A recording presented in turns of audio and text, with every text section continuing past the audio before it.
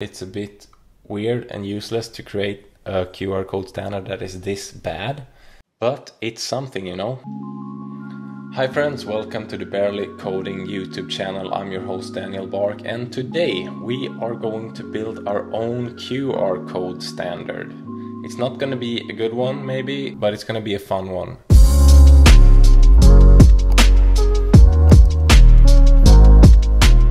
As you can see, behind me is the browser, and what we have so far is a Doge image, which I plan to use as the identifier for the phone to know where to look.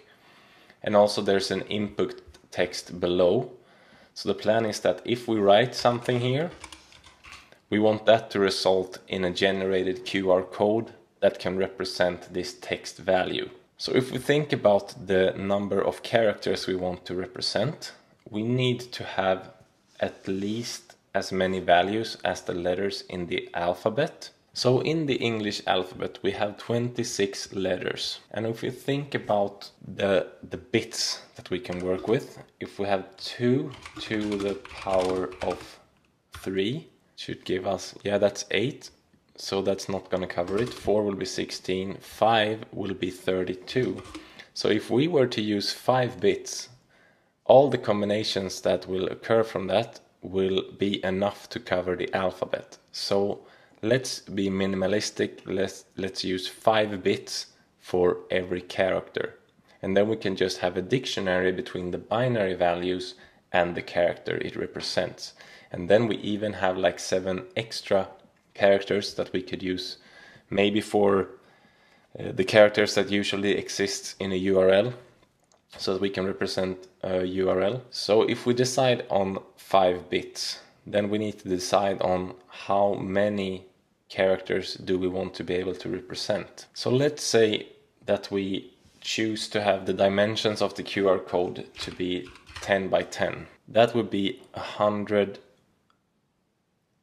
bits in total, and if we divide that by 5, that means 20 characters.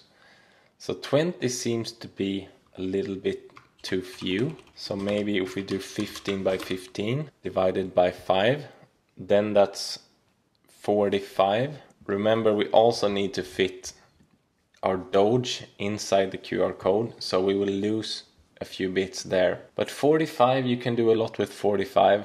Most names will fit and some URLs will fit, so let's stay on the small side and first go for 15 by 15. This is where we start code-wise.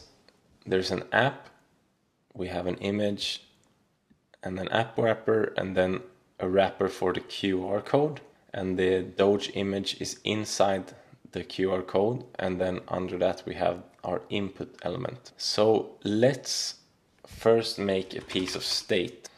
So we import use state from React. Okay, so let's think about our initial state here.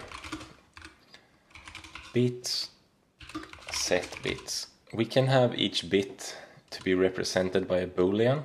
So we do use state, and here we need to pass our initial state, so that will be an array. So let's instantiate a new array, and with this constructor we can pass the length, and that we need to calculate. So we said that we wanted to have 15 by 15. But let's not use hard-coded values in the code. If we want to change it later, it's good to have it in a constant that we can change later on. So 15 would be bits per row, we can call it 15.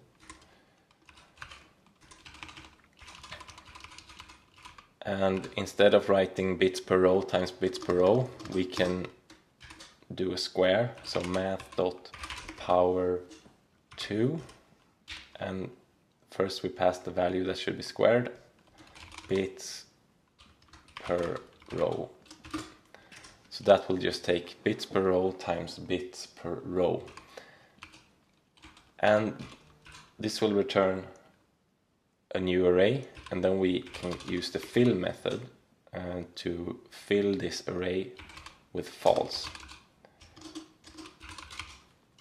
So now we should have a representation of the correct amount of bits, and all the bits are set to false or zeros.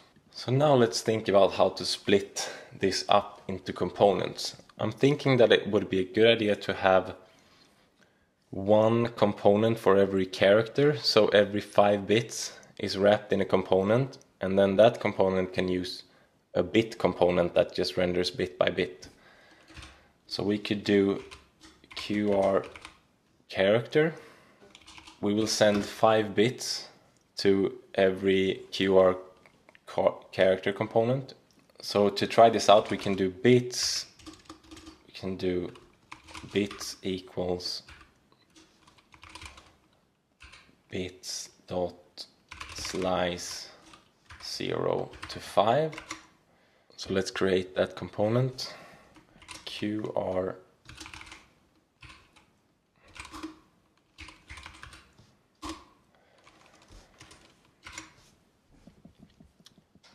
so we get bits here, and just to try it out we can do map bit, and we return 1 or 0.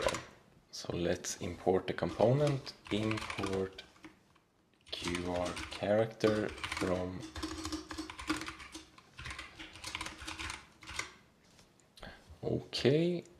okay, so we have 5 zeros.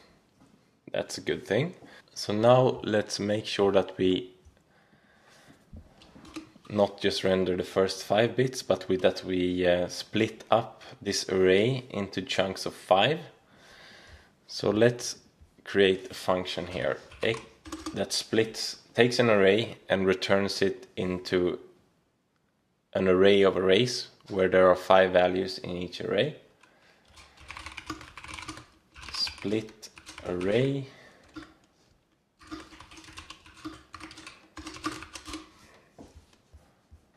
let's call it split every, and we need to pass in the size of the chunks and the array that we want to split. So then let's do return array.length. This will be a super complex. I have looked online and found this super complex function, but I tried it and it seems to do what we want.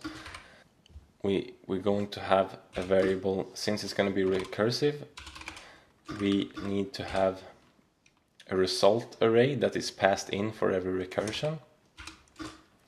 So if the array length is 0, then we return the result, because then we are done. But if it's not 0, we're going to call ourselves.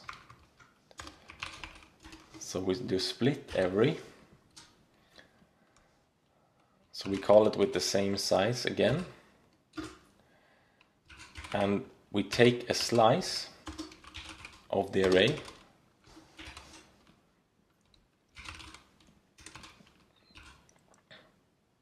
So this will take off the first 5 and pass on the rest. And for the result, we need to concatenate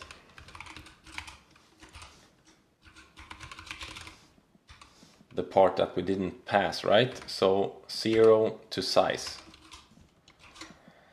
So the first time we come in with our big array is not of length 0. So we call ourselves with the same size, but we take away the first 5 and we add to the result those first 5. So the second time it's called, the first 5 is missing and it's as a chunk in the result. And when it has done that for the whole array, array length will be 0 because it has sliced them off, and it will return just the result, which will be the whole array but in chunks of 5. I hope that's understandable. Now we can do a loop by using this. Let's also import it. Import split every from utils.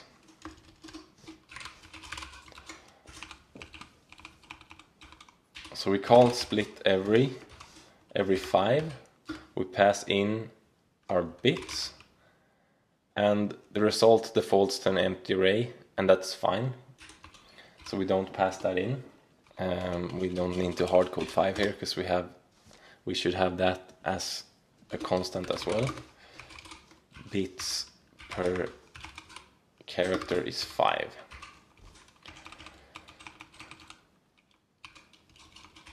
Bits per character.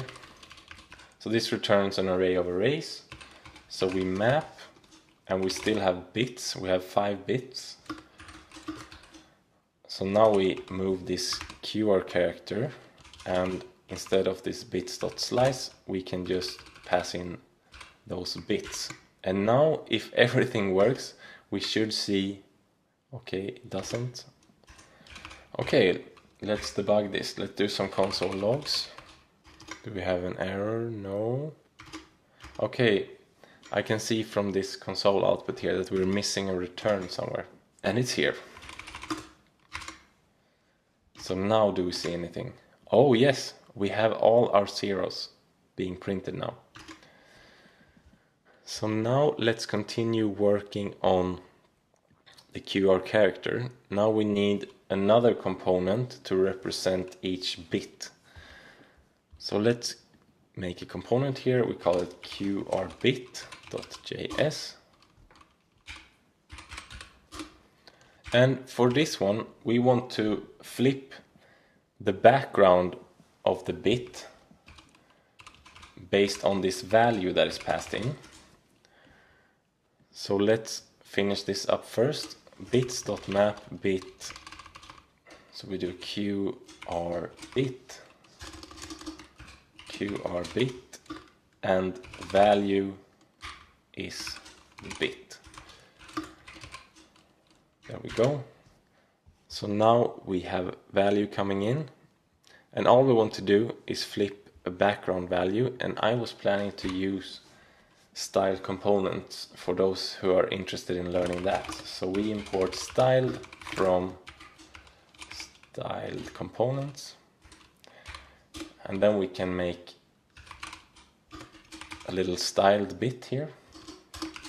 Styled bit equals styled dot div, and then template literals. So let's set a height of 10 pixels. That should be big enough so that it's visible. Width of 10 pixels. And now here comes the special part where we flip the value of background. So then we go into JavaScript land, and here we make a callback function, and what we receive in this callback function is the props. So here we called it value,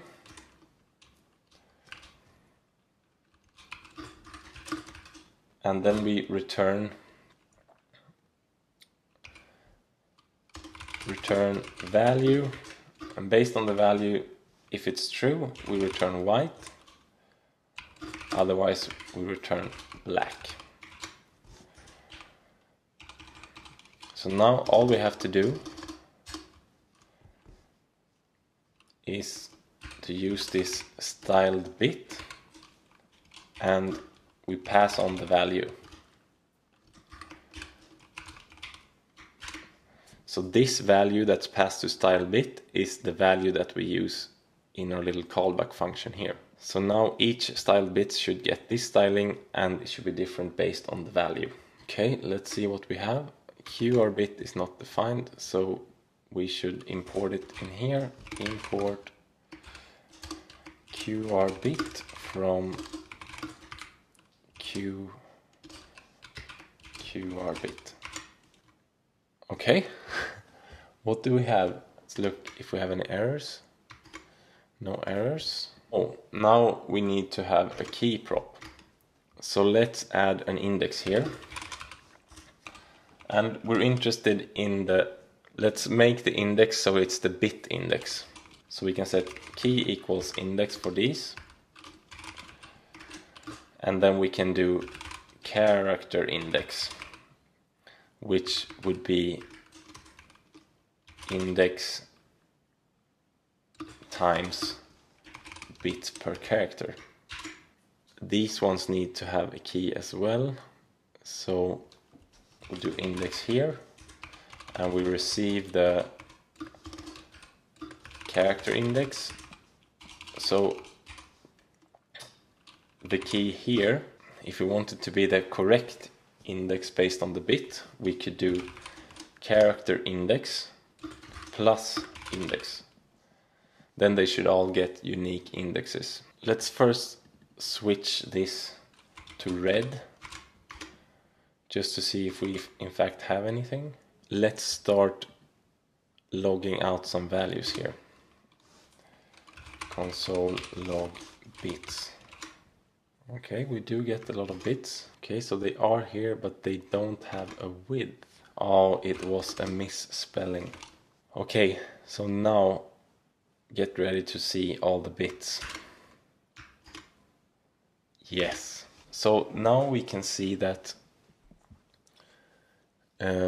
we have too many bits because we need to have a room for the Doge identifier for the QR code. So let's figure out how many bits the Doge will have. So it looks like so if it's 15 bits on the width, it looks like it has 1/3. And so that means 1/3 is 5. So the Doge should get 5 by 5 as its room. Subtract 25 of this initial state here. The Doge should be able to fit neatly into our grid. Let's try to put the Doge first instead of last in our flex container. Okay, not exactly perfect.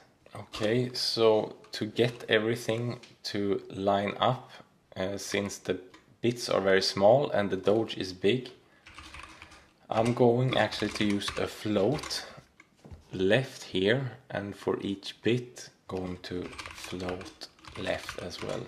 And let's see if we can get it to work. Now everything, even though these are small, the float left make them line up here and not continue on the next row down here. If you know how to do this in Flexbox, exactly this, floating left, everything wants to be as high up as possible, then please let me know, because I don't know how yet. Okay, so we have our Doge, we have all our bits, and maybe now we can revert back to black here. And let's also try it in white. So if we flip this to true,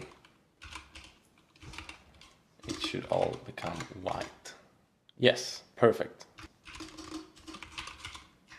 Back to false, okay. If you know how to float left in Flexbox or Grid to get this exact behavior, please send me a code example of that, because I really want to learn that, because I don't want to use float ever again. Okay, so now let's start to think about the text value. If the text is empty, it will be okay for the QR code to look like this. But if we start to get a value, well, we want the bit representations to start to appear in the QR code. So let's add an onChange, handle text change, const handle text change is equal to get the event. So we can do const letters is equal to e.target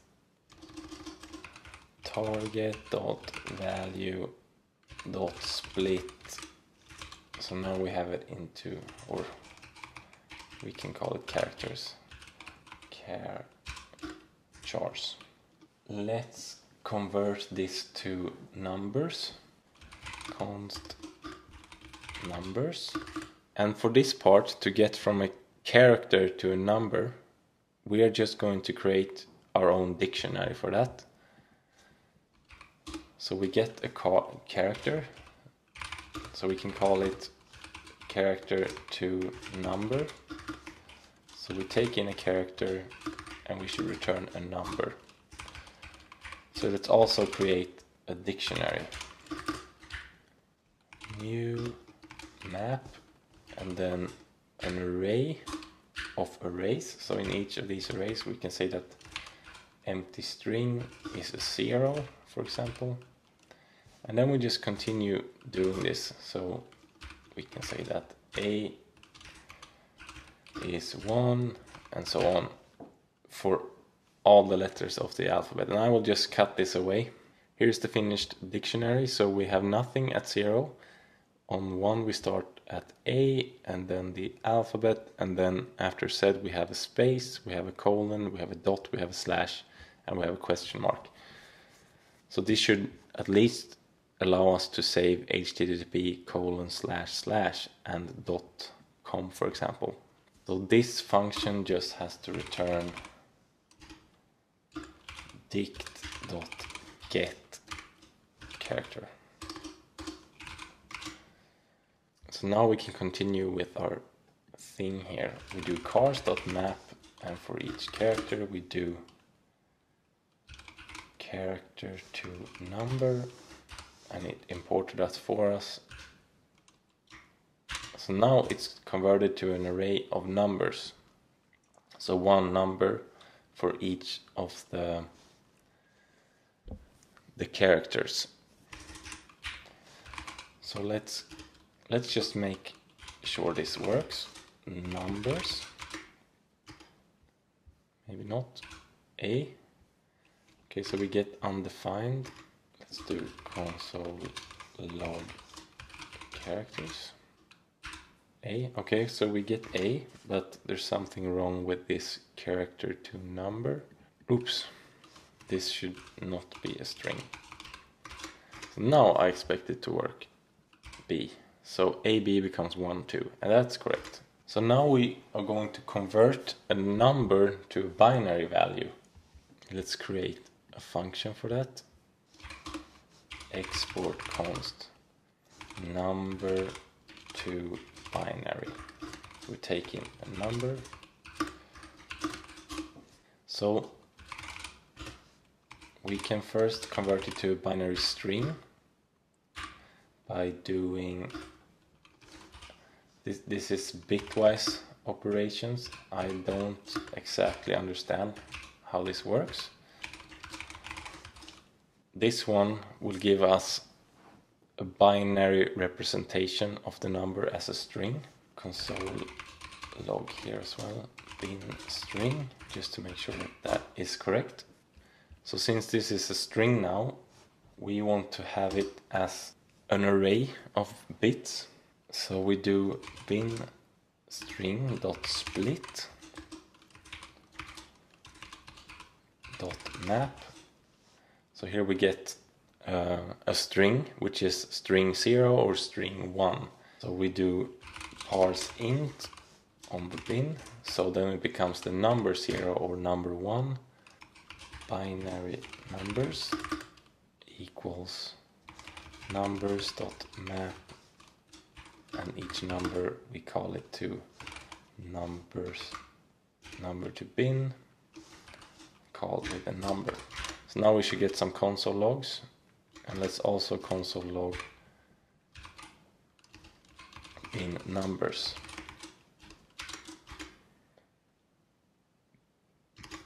Do we have an error in our utils? We called it num somewhere. Number, maybe now. ABC, so we get ABC and then 1, 2, 3, and then A is 1, B is 1, 0, and C is 1, 1, and then we convert it to 1, 1, 0, and 1, 1 as arrays instead. So that is pretty successful, but our state is in booleans, not in ones and zeros, so let's convert it to bools.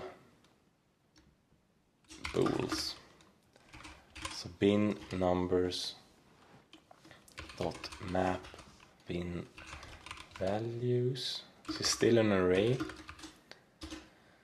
So we return bin values.map bin number, and we just return the bin number casted to a Boolean.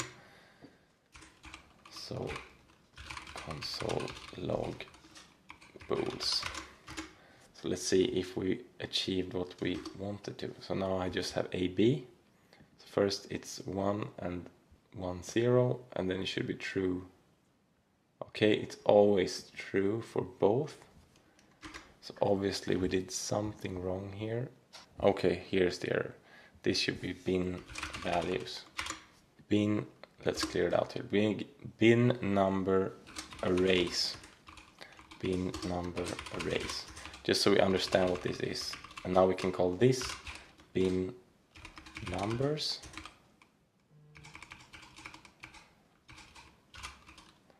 Bin numbers. And in here it's a single bin number. So let's see if we have it correct now. True, true, false.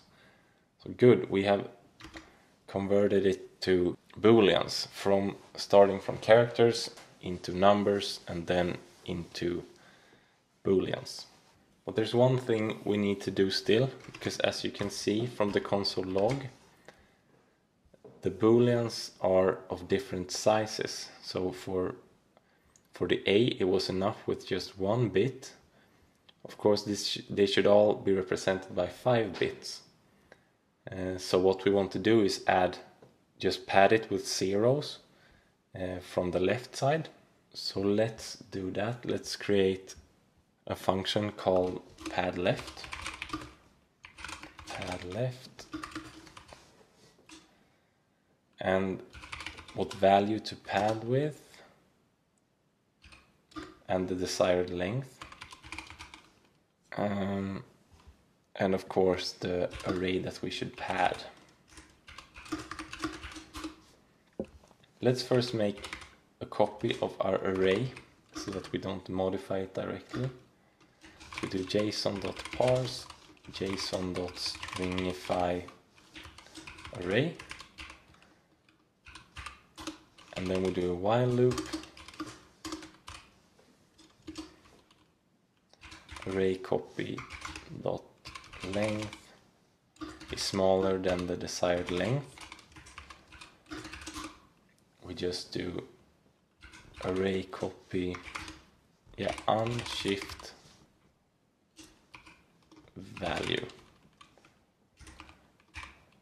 return array copy. So let's console log array copy when we're done to see if it's correct. Padded bools equals bools dot map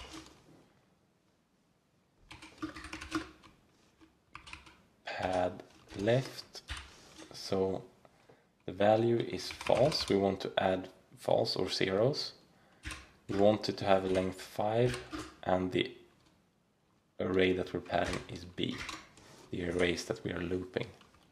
So let's see if it works.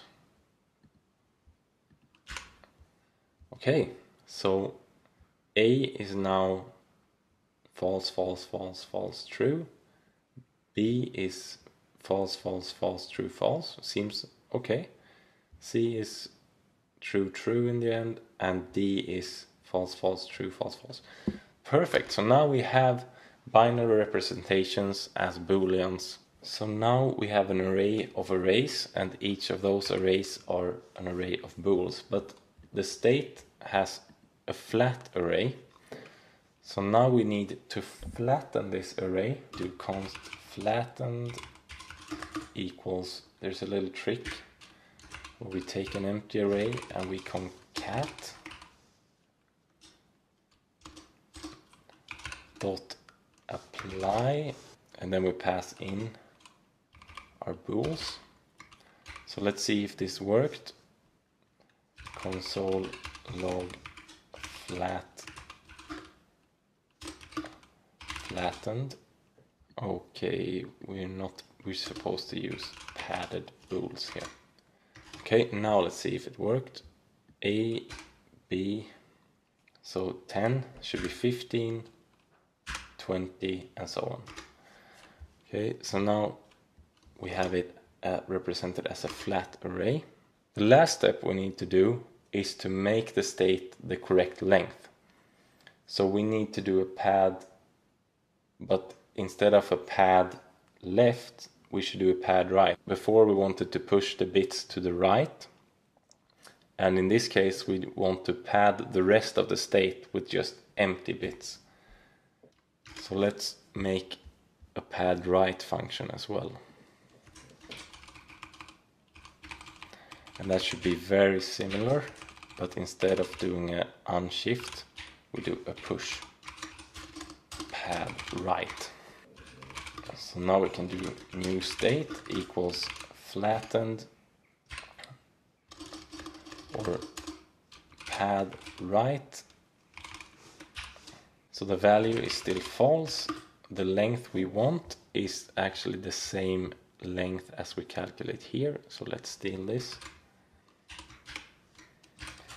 And the array that we want to pad is the flattened.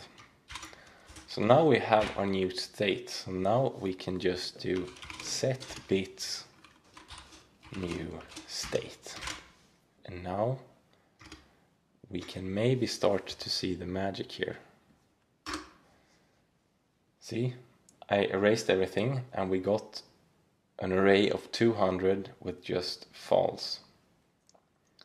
And if we think about how many bits we have 15 by 15, which is 225, and then we subtracted 25 for the space where the Doge is.